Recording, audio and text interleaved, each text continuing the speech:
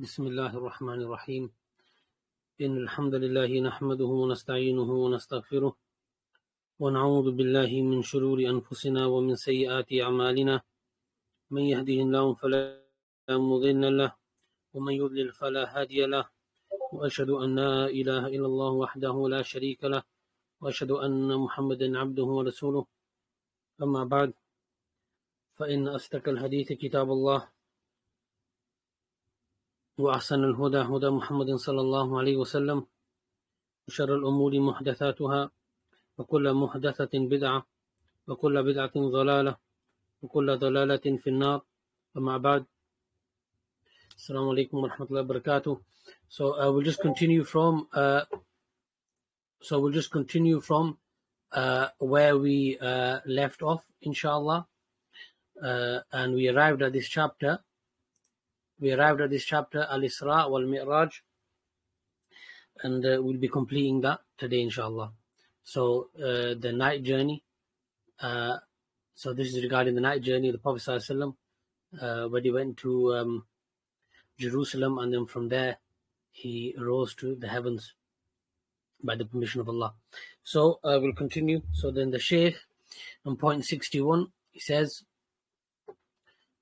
قوله رحمه الله وبعد العشر يرج به إلى السماء بقي صلى الله عليه وسلم 10 سنين على هذا ينهى عن الشرك ويدعو إلى التوحيد يؤسس هذا الأساس ثم في السنة 11 أسري به من المسجد الحرام إلى مسجد الأقصى.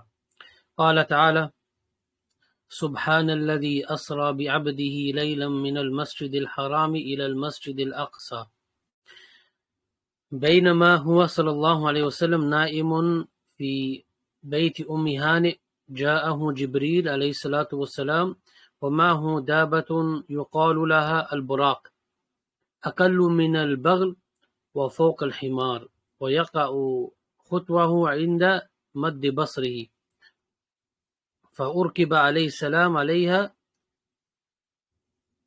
وذهب به إلى بيت المقدس في الليل. So in this paragraph, the Shaykh, he starts off with, and he says, he quotes the original author's text from the original book, and which is followed by his explanation, as you know. So the Shaykh, he mentions, he says, قوله, so his speech, rahimahullah, may Allah have mercy upon him, where he said that after 10 days, so after 10, the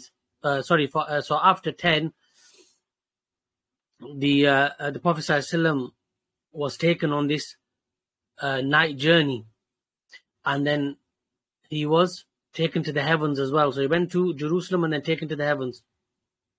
And so this word 10 here, the Shaykh explains it. He says that the Prophet ﷺ remained in Mecca 10 years, where he prohibited from the practice of shirk, and he called the people to the practice of tawheed, as you remember from the previous lesson where the Shaykh explained this to us. And so the Prophet ﷺ, he established this foundation for 10 years. He established this and continued upon this foundation of warning against committing acts of shirk and calling the people to the tawheed of Allah subhanahu wa ta'ala, worshipping Allah alone, without any partners, or sharing your worship with other than Allah subhanahu wa ta'ala. So then the Shaykh, he says, so in the 11th year, he was taken on this journey, miraculous night journey as we know it. He was taken he was taken from Al-Masjid Al-Haram in Mecca to Al-Masjid Al-Aqsa in Jerusalem. And we're all familiar with that. And then the Shaykh, he quotes an ayah, the first ayah from Surah Al-Isra. So if we go ahead and look at the meaning of the translation, its meaning, then we go to Surah Al-Isra. Give me a second. Of the translation, the meaning of the translation: glorified and exalted be He, Allah, above all evil they associate with Him. who took his slave Muhammad sallallahu alaihi wasallam for a journey by night from Al-Masjid Al-Haram at Mecca to the farthest mosque in Jerusalem, the neighborhood whereof we have blessed, in order that we might show him Muhammad sallallahu alaihi wasallam of our ayat, proofs, evidences, lessons, signs, etc. Verily, he is the all-hearer, the all-seer. So that's the whole ayah. And so then the Shaykh, he goes on to say that while the Prophet sallallahu alaihi wasallam, he was sleeping in the Bayt of Hani, Jibreel came to him, alayhi salatu wassalam, and with Jibreel was this a four-legged animal called Al-Buraq. It's smaller than a mule, so it's smaller than like a mule. It's smaller than a mule, but it's taller than a donkey. So it in terms of its stature. So in terms of stature, it's less than a mule, according to here, and it's above a donkey, right? And there's a description regarding it here that every time it takes a step, it's like as if it's traveling at the speed of light. It travels fast. It can travel fast, like within a blink of an eye. Within a blink of an eye, it can travel vast swaths of land. Basically, this is what the Shaykh is trying to say here. And so the Prophet ﷺ, he rode on this Buraq, and he was taken to Bayt al-Maqdis, Jerusalem. Yeah, Bayt al-Maqdis at night, during the night.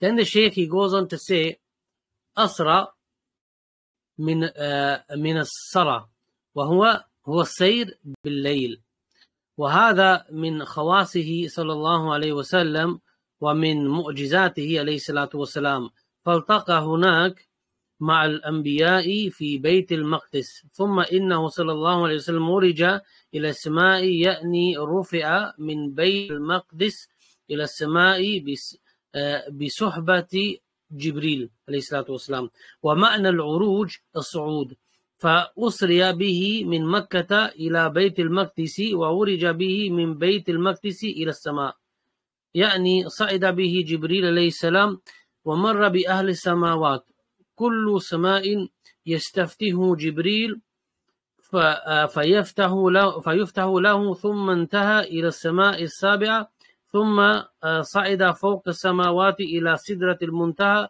وعندها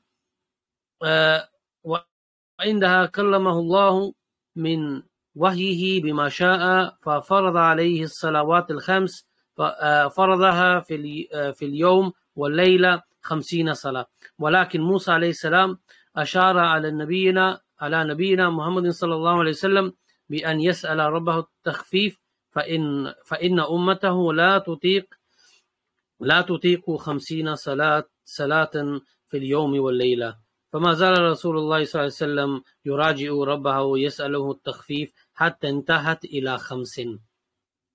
So let's just stop there for a second and then we'll move on to the next page. So then the Shaykh goes on to say that the word asra, as we read from the Quran, and the Shaykh mentioned it as well in the paragraphs that we've read, that asra, it means asara, and that basically means to travel at night. So this word specifically means, if you ever hear somebody saying it, it means that somebody traveled at night. So if I said like asraitu or asraita, or for example, you traveled, then if I use this word, then it means, or if anybody uses this word, it means that they traveled in the night time. Specific word. Yeah, this is what the Shaykh mentions to us from a linguistic benefit. And also then the Shaykh, he says that this night travel, this night journey is from the things that are specific to the Prophet sallallahu alaihi wasallam, and from his miracles, these miracles that are attributed to the Prophet sallallahu alaihi wasallam. So then when he arrived in Bayt al-Maqdis, Jerusalem, he met the prophets there in Bayt al-Maqdis, as the Shaykh mentions here. Then he, sallallahu alaihi wasallam, from Bayt al-Maqdis, he was taken to the heavens above. He was taken above. He was made to ascend up to the heavens from Bayt al-Maqdis, from that point. And he was accompanied by Jibreel alayhi salam. And then the Shaykh mentions here that the meaning of al-uruj, and it means as-su'ud. So al-uruj or al-mi'raj, this word mi'raj or al-uruj, which is other conjugation, uruj and urija, all these words, whether they are nouns or whether they are verbs, they all mean to rise, to go upwards, to ascend. And the Shaykh gives us that benefit as well. So then Shaykh says that he was taken, so he went on this night journey, the Prophet ﷺ, from Mecca to Bayt al-Maqdis, and then from there he ascended with the company of Jibreel alayhi salam to the heavens. And so in all that time he was in the company of Jibreel alayhi salam. And then he passed by the people of the heavens. And every heaven of the 7 heavens, every heaven that the Prophet ﷺ passed, then he came across, then it was Jibreel alayhi salam opened that for him, and then they moved on up until they reached the 7th, the most highest heaven. Up until they got to the low tree, Sidratul Muntaha, the low tree, and we'll go through an ayah and the meaning of it, which will help explain further with regards to that as well. And then when they reached this tree, this Sidratul Muntaha, this is where Allah subhanahu wa ta'ala spoke to the Prophet sallallahu alaihi wasallam, and from revelation, and made obligatory the prayer. This is the time when the prayer, this is the situation, this instance where the prayer was made obligatory and a pillar of our deen. And as we know, with regards to this, that eventually it was 5 daily prayers, but it started with 50, and then Musa alayhi salam advised the Prophet that your ummah, that your nation will never be able to cope with this amount of prayers, and this occurred up until where then the Prophet ﷺ went back to Allah subhanahu wa ta'ala, asked him for it to be made lighter, and this scenario occurred up until the number 5 was reached. So 5 daily prayers, and then that was it. So then we move on to the next page. Then the Shaykh continues and he says, فقال الله عز وجل كما في حديث الإسراء والمئراج أمضيت فريدتي وخففت عن عبادي وأجزي الحسن 10. وفي رواية أنس أبي ذر قال عن أبي ذر فقال يا 5 وهي 50، أي 5 في العمل و50 في الميزان. So then the Shaykh, he says that Allah subhanahu wa ta'ala, Allah Azza wa Jal, in the hadith regarding al-Isra wal-Mi'raj, where he mentions what we just read in Arabic, but we'll, if we translate this, if we look at the translation of this hadith, then let me just go there for a second. So here it is. So it's a bit where Allah subhanahu wa ta'ala mentions, he says, I have decreed the reward for my obligation, and I have reduced the burden for my slaves, and I will give a 10-fold reward for each good deed. So this is the meaning of this, and what we've read there in this regard in this hadith. And then there's another narration where it's mentioned on the authority of Abi Dhar radiallahu anhu, where he said that 5, it means 50. And what that means is that each prayer that we complete, and you know, from the prayers, from the farida, from the farz, that we, as they say in Urdu, from the obligations, is that each prayer that you complete, it's 10, is worth 10. So if you complete all 5, it's 50, isn't it? Yeah. So that's what's meant here, and the Shaykh will explain further anyway for us, inshallah. So you complete 5, even though it's 5 in number that you've actually in your actions 5, but in the skills, it's worth 50, yeah, like that. So then the Shaykh goes on to say, he says, 5 صلوات في اليوم والليلة تعادل 50 صلاة في الميزان لأن الحسنة بعشر أمثالها فالصلاة الواحدة عن 10 صلوات فالإسراء ذكر أول سورة سبحان سورة بني إسرائيل والمئراج ذكر أول سورة النجم. So then the Shaykh mentions that. So he says 5 prayers during the day and night. They calculate to, we could use our word, calculate to 50 prayers in the scales. Yeah, so it's worth 50 prayers in the scales, but in our actions we're only praying 5, aren't we? But the Shaykh says that's what this means, that 5 in action when you're actually praying, but the reward is 50 in the scales. Yep, that's what the Shaykh mentions. And he goes, why? Because he says here, he says that a hasana or a good deed is in tens. It comes in tens. So that good deed you do is worth 10. So if you times it by 5, you get 50. Yeah. And this is what the Shaykh's mentioned here. And then the Shaykh goes on to say here, towards the end of this paragraph, he says that the Al-Isra, that this night journey, is mentioned in the beginning of Surah Subhan, as in Surah Al-Isra, right? As we read the first ayah from there. And also Surah Bani Israel. And the Mi'raj, the ascension to the heavens, is mentioned in the starting part of Surah Al-Najm. And then the Shaykh brings those ayahs for us, and we will also look at the translated meanings as well, inshallah. So then the Shaykh says, he quotes these ayahs from Surah Al-Najm, verse 13 to 18. وَلَقَدْ رَآهُ نَزْلَةً أُخْرَى عِنْدَ سِدْرَةِ الْمُنْتَهَى عِنْدَهَا جَنَّةُ الْمَأْوَى إِذْ يَغْشَى السِّدْرَةَ مَا يَغْشَى مَا زَاغَ الْبَصَرُ وَمَا طَغَى لَقَدْ رَأَى مِنْ آيَاتِ رَبِّهِ الْكُبْرَى. So if we go to the translation, the meaning, the translated meanings, we'll see, inshallah, it'll also help explain a few things that we read in the previous paragraph. So let's go there. And indeed, he, Muhammad sallallahu alayhi wasallam, saw him, Jibreel, at second descent, i.e. another time, near Sidratul Muntaha, the low tree of the utmost boundary beyond which none can pass. Near it is the paradise of abode, when that covered the low tree which did cover it. The sight of Prophet Muhammad sallallahu alayhi wasallam turned not aside, right or left, nor it transgressed beyond the limit ordained for it. Indeed, he, Muhammad sallallahu alayhi wasallam, did see of the greatest signs of his Lord Allah. So that's the meanings of those ayahs.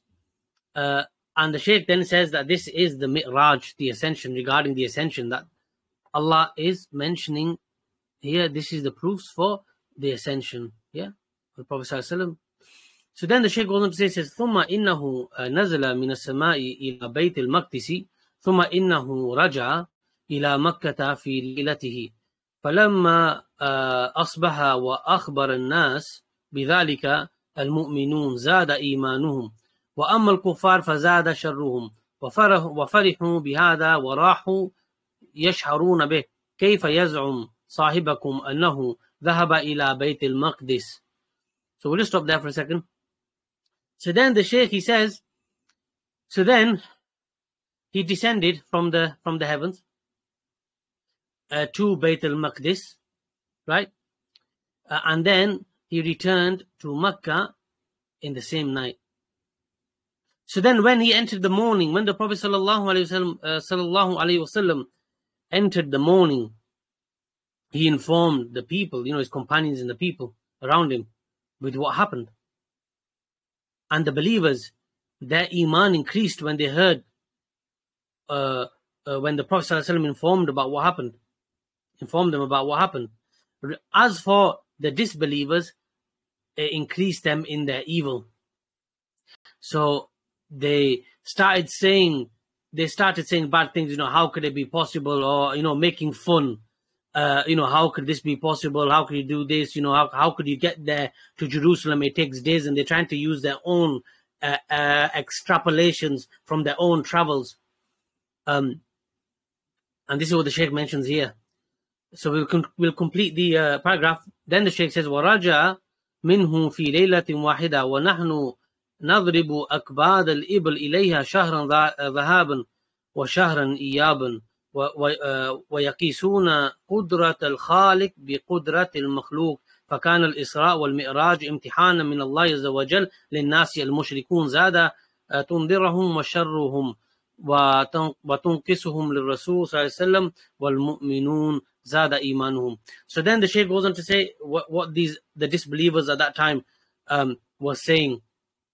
And they're saying basically, how could the Prophet ﷺ travel in one night to Bayt al-Maqdis and then come back in the same night, whereas it takes us, this is what they're saying from their own mouths, it takes us, months, and it takes us effort, and it takes a long time basically. As you can imagine at that time, travel, it would take months to travel to places, and it would be a tough ordeal. And so they were saying this, and the Shaykh says that basically they were comparing the ability of the creation with the ability of the creator, because Allah allowed this to happen. He's the creator of everything.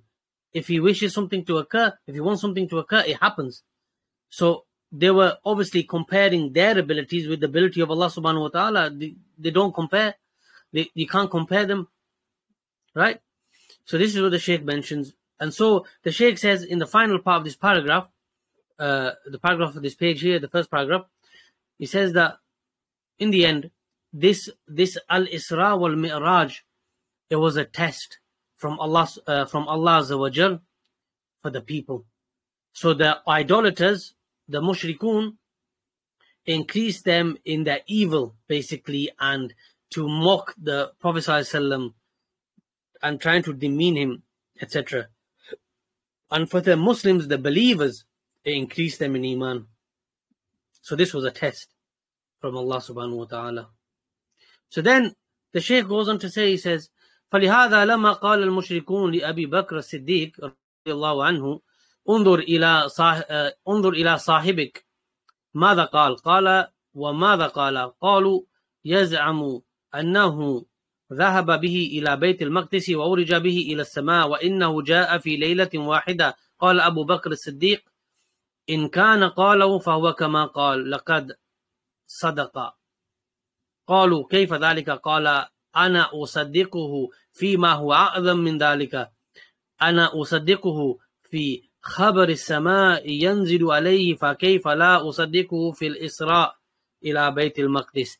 So then in this paragraph, the Shaykh, he says that the mushrikun, the idolaters, they said to Abu Bakr as-Siddiq radiallahu anhu, look to your companion, look to what he said, look to what your companion said.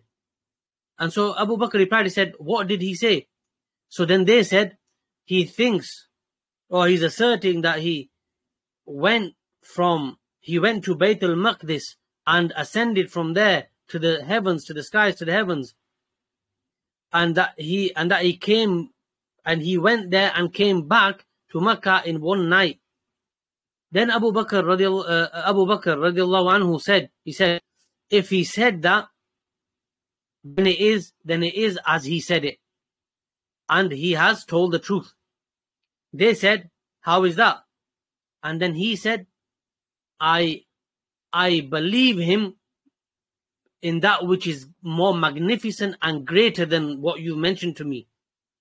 I believe to be the truth in terms of what Allah has revealed from revelation, sends down from the heavens.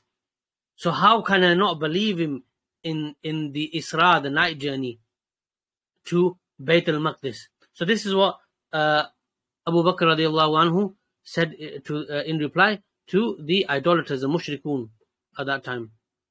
Then the Shaykh goes to say, وَهَذَا بِقُدْرَةِ اللَّهِ عَزَّ وَجَلَّ لَا بِقُدْرَةِ الرَّسُولِ صلى الله عليه وسلم إنما وبقدرة الله عز وجل وهذا من معجزات هذا الرسول صلى الله عليه وسلم ومن كرامته عند ربه عز وجل. So then in the paragraph on this page here, then the Shaykh says that this is by the ability of Allah subhanahu wa ta'ala. This is why that he was able to travel such far distances and return as well within one night, which is not possible otherwise. Why? Because it's by the ability of Allah subhanahu wa ta'ala. Allah allowed that to happen. Yeah, and it isn't to do with the ability of the Prophet himself. It's to do with the ability of Allah subhanahu wa ta'ala. And the Shaykh says that this is from the miracles of our Prophet sallallahu alaihi wasallam. This is from the miracles that the Prophet sallallahu alaihi wasallam came with, by the permission of Allah. Then the Shaykh goes on to say, he says, وَلَا بُدَّ مِنَ الْإِعْتِقَادَاتِ بِأَنَّهُ صلى الله عليه وسلم أُسْرِيَ وَأُرِجَ بِرُوحِهِ وَجِسْمِهِ مَعًا يَقِظَةً لَا مَنَامًا لأن بعض الناس يقولون أسرى بروحه وأما جسده فلم يبرح مكة وإنما أسري وولج بروحه وهذا كلام باطل بل أنه أسري بروحه وجسده عليه الصلاة والسلام وحمل على البراق وكان ذلك يقظة لا مناما إذ لو كان بروحه فقط أو كان مناما فما الفرق بينه وبين الرؤيا والله جل وعلا يقول سبحان الذي أسرى بعبده. So then in this paragraph the Shaykh he goes on to say, he says that, and it's incumbent for us to believe, to have these beliefs, that the Prophet ﷺ, he was taken on this night journey himself, in body and spirit. He was taken himself, he was taken. And it isn't to be said that he was in some kind of dream, or it was a vision, or it was just his spirit, or something like that. As the Shaykh says here, that some of the people incorrectly say. He actually went, is in his physical sense, as well as a spiritual sense. His whole body, he was there. He went there, and he was taken from Mecca physically, and he went to Bayt al-Maqdis, Jerusalem, and then ascended from there to the heavens, as the Shaykh mentioned in the previous paragraphs. And he was awake, and he knew what was going on, and he experienced all of this, right, while he was awake. This is what the Shaykh says. And then he quotes the ayah that we read earlier as well, Subhanalladhi asra bi abdihi. That Subhanalladhi, Subhanalladhi asra bi abdihi. That Allah subhanahu wa ta'ala, took his slave, mentioned his slave. The Shaykh will explain further. So in this next paragraph, the Shaykh says, فَالْعَبْدُ يُطْلَقُ عَلَى رُوحٍ وَالْبَدَنِ جَمِيعًا لَا يُطْلَقُ عَلى رُوحٍ وَحْدَهَا أَنَّهَا عَبْدٌ ولا يطلق على البدن وحده أنه عبد لا يطلق إلا على مجموع الروح والبدن لم يقل سبحان الذي أسرى بروح عبده بل قال أسرى بعبده والعبد هو مجموع الروح والبدن والله جل وعلا لا يؤجزه شيء وهو القادر على كل شيء. So then the Shaykh says that here in the next paragraph, explaining the previous paragraph, that it says that the slave, this word al-abd, in this ayah, Subhanalladhi asra bi abdihi, al-abd, as in his servant, his slave, as in the Prophet ﷺ, it's not just contained or constricted to just his spirit. Rather, it encompasses and it means his spirit and the body together. Him as a person, all of him went on this night journey. And it's not just restricted to the spirit, for example, only, as in because it's mentioned, abd is mentioned here, servant, slave. And it also isn't just, and then the Shaykh says here, وَلَا يُطْلَقُ عَلَى الْبَدَنِ وَحْدَهُ أَنَّهُ عَبْدٌ. So then we're going to say, the Shaykh goes on to say here, that it's all of him, his spirit and his body. All of it, he as a whole person went. And then the Shaykh says, brings further evidence, he says, Allah did not say in his book, he didn't say Subhanalladhi asra bi ruhi abdihi. He didn't say that Allah, that Allah made him travel in the night journey by way of the spirit of his slave. He didn't say that. He said his slave, as in totality, as the Shaykh mentioned in the last couple of lines. And so the Shaykh, he just mentions this, and he says that this is, and he mentions here, the Shaykh mentions in the last line of this paragraph that nothing prevents Allah from doing something. Allah is capable. If He wants to do something, He can do it. Allah is all powerful. All capable of everything. So then the Shaykh goes on to say, let's have a look. I think we just have one more page to go, inshallah. So we should be done in about 5 minutes, inshallah. So then the Shaykh goes on to say, قال رحمه الله وفرضت عليه الصلوات الخمس وصلى في مكة 3 سنين. في مكة 3 سنين. So then the Shaykh mentions, the original author says, قال رحمه الله, he said, may Allah have mercy upon him, that the 5 daily prayers were made an obligation, and he prayed them, and they were established in Mecca for 3 years. 3 years, yeah. So then the Shaykh goes on to say, وَكَانَ يُصَلِّيهَا رَكْعَتَيْن فَلَمَّا هَاجَرَ النَّبِي صلى الله عليه وسلم أتمت الرباعية إلى أربع إلا الفجر فإنها تطول فيها القراءة فبقيت ركعتين كما هي وإلا المغرب فإنه ثلاث من أول ما فرضت لأنها وتر النهار أما الظهر والعصر والعشاء وكانت في مكة ركعتين فما هاجر النبي صلى الله عليه وسلم أتمت 4 ركعات. So then in this paragraph the Shaykh goes on to say that the Prophet ﷺ used to pray all the prayers, these prayers, 2 rak'ahs and 2 rak'ahs, like that, 2 rak'ahs. So when he emigrated, when the Prophet ﷺ emigrated to Medina, then the completion of them becoming, or the introduction of them and completion of them becoming 4 rak'at occurred. Yeah. So then the Shaykh goes on to say, he goes, except Fajr, because indeed he said Fajr, in it the qira'ah is long. During the Fajr prayer, the qira'ah is normally long. The reading from the Quran, the passage of the Quran is quite long. So it remained 2 units of prayer, 2 rak'at. Yeah. And also except also Maghrib, it remained, it was 3 rak'at. Why? The Shaykh says because it is the witr. It's like the witr at the night time, but it's the witr of the day. That's why. And as for Dhuhr and Al-Asr and Al-Isha, then they in Mecca they remained rakatain, and then when the Prophet ﷺ emigrated to Medina, then they became 4 rak'at as we pray today. Yeah. So this is what the Shaykh mentions in that paragraph. So then we go on to say, then the Shaykh goes on to say, Kama fil hadith. So the Shaykh mentions the hadith now. It says, Kama fil hadith, أول ما فرضت الصلاة ركعتين فلما هاجر النبي صلى الله عليه وسلم أتمت صلاة الحضر بقيت صلاة السفر. هذا بإجماع أهل العلم أن الصلاة فرضت بمكة وأن النبي صلى الله عليه وسلم صلاها بمكة لكن اختلفوا هل هي فرضت قبل الهجرة ب3 سنين. So then in this paragraph the Shaykh goes to say, says, as in the hadith, that the first of the prayers that were the first of the prayers, they were made an obligation as in 2 units of prayer.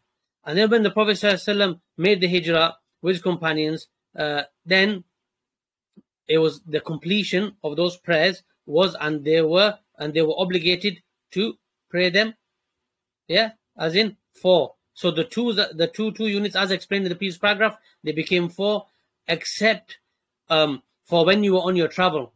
So when you're on your travels, when you're truly on your travel, then you can shorten your prayers. We all know you can read, for example, the 4 units of prayer for Dhuhr can be shortened to 2. Likewise, Asr can be shortened to 2. Likewise, Maghrib can be shortened to 2. And the other prayers are not shortened. So, for example, Maghrib remains 3, and Fajr remains 2. Yeah. So this is what the Shaykh has mentioned here, and he mentions there was a slight difference here in terms of with regards to. He mentions here that اختلفوا هل هي فرضت قبل الهجرة. That was this obligated before Hijrah by 3 years or not? So there was a difference here with some of the scholars. But anyway, the Shaykh, he goes on to say, هذا هو الراجح كما ذكر الشيخ هنا وقيل قبل الهجرة ب5 سنين وقيل قبل الهجرة بسنة واحدة وقيل بسنة ونصف لكن الراجح هو ما ذكره الشيخ أنها قبل الهجرة ب3 سنين. وهل فرض مع الصلاة شيء آخر من أركان الإسلام؟ هذا محل خلاف. So I'll just stop here. There's a lot of things mentioned here.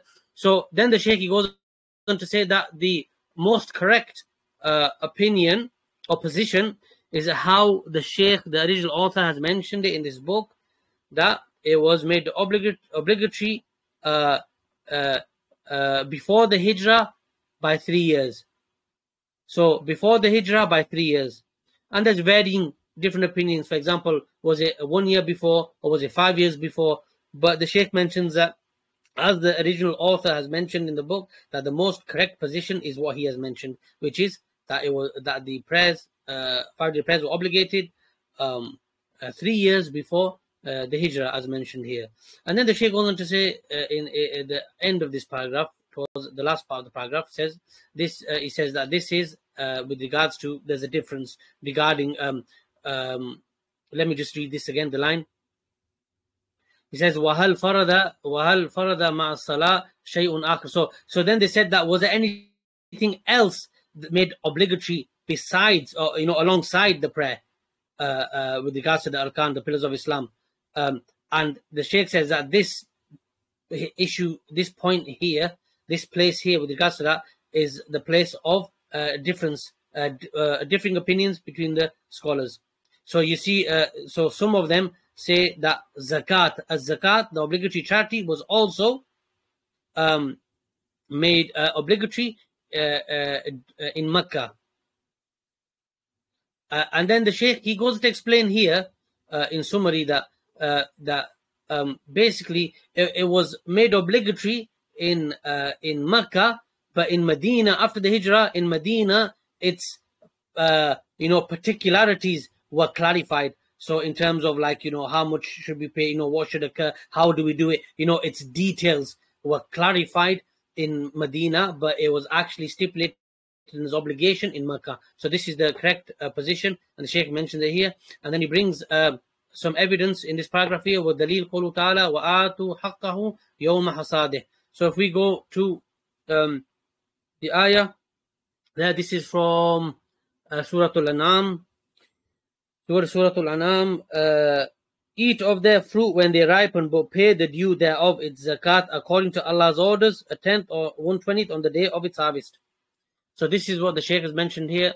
He also says, and the meaning or the purpose of haqquhu, the mentioning of haqquhu in this ayah, it means as zakat. It means as zakat, obligatory charity. And the Shaykh says that it is a surah Makkiyah. That is surah Makkiyah, meaning that it was revealed in Mecca. All of it, yeah? All of this surah. And also, likewise, in his speech, Allah Azza wa Jal, where Allah mentions, وَالَّذِينَ فِي أَمْوَالِهِمْ حَقٌّ مَعْلُومٌ لِلسَّائِلِ وَالْمَحْرُومِ. Surah Al-Ma'arij, verse 24 to 25. So if we go there and have a look also, and those in whose wealth there is a known right, for the beggar who asks, and for the unlucky who has lost his, unfortunate who has lost his property and wealth, and his means of living has been straightened. Then the Shaykh goes on to say, last two paragraphs here, Aidan Hadi Surah Makkiyah. So the two ayahs that we read from Surah Al-Ma'arij also is from the surahs that were revealed in Mecca. And the purpose of the word Al-Haq, Al-Ma'lum, it actually means a zakah. So the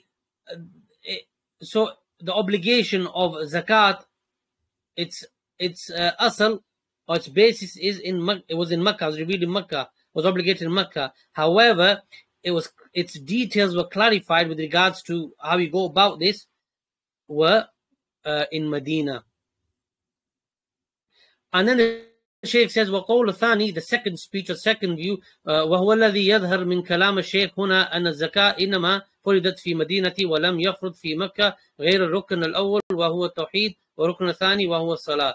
هذا ظاهر كلام الشيخ. So then, and then the second point here, the Shaykh says that what is apparent from the speech of the original author, rahimahullah, is that zakah, that it was obligated in Medina, al-Madinah, and it wasn't obligated in Mecca, other than the first pillar, which is a tawheed, which is that's what his view is.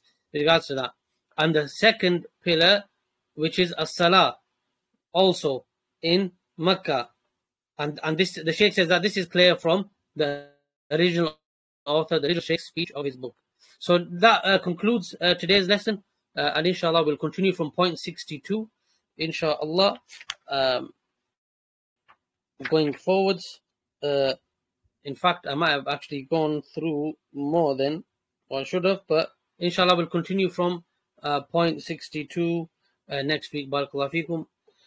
Subhanakallahumma wa bihamdika ashhadu an la ilaha illa anta wa astaghfiruka wa atubu ilayk. Assalamu alaikum wa rahmatullahi wa barakatuh.